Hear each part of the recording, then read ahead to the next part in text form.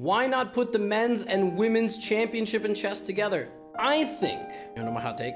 If you took 50 boys from a young age, 50 girls from a young age, raised them through the same social conditions and everything like that, train them in chess, by their 20s and 30s, they would all be around the same strength. Unfortunately, that's not how it actually works. From a very, very, very, very, very young age. Is that a hot take? Oh yeah, for sure. For sure. People just think women are less intelligent than men.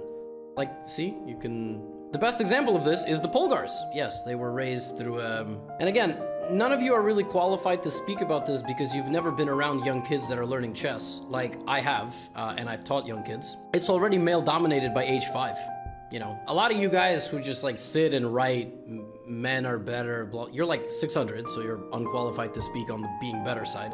You're also unqualified to speak on the child education side. Chess is also a very isolating activity. I don't know this for a fact, but I think by the time kids are like in their teenage years, boys are much more inclined to like lock themselves in a room and study chess for 8 hours and like not go outside. Like hermit lifestyle. And again, that's probably more societal than anything else. Like I've had girls quit chess because there's not a lot of girls on the team.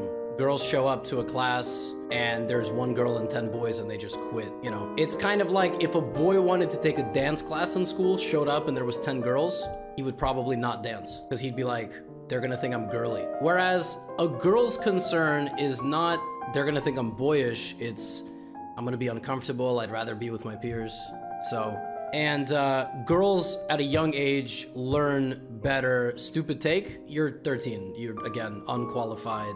For some reason a lot, and like again, at a very young age, boys say things like, I can't lose to a girl, which is just a wild phenomenon if you think about it. Like, they already consider themselves dominant, you know? Which, like, I've seen boys cry because they lose to a girl. That's weird. Like, if you think about it, that's a weird phenomenon.